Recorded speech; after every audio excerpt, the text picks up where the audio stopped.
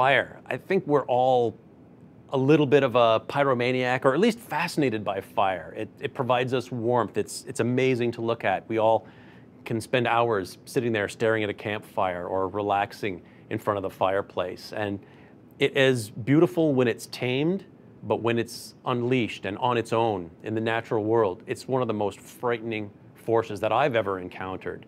I know I certainly never want to be uphill from a big forest fire, because they travel uphill faster than they do downhill. It's the only thing that actually travels faster uphill.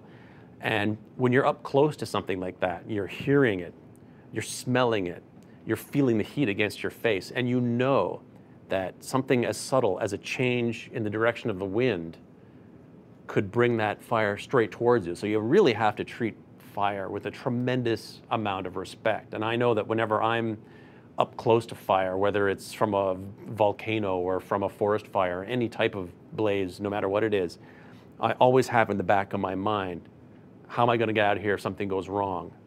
If something does go wrong, being burned is one of the worst possible things. So you really have to put a tremendous amount of respect, the respect that fire deserves. And I never really want to lose that when I'm out there in the field.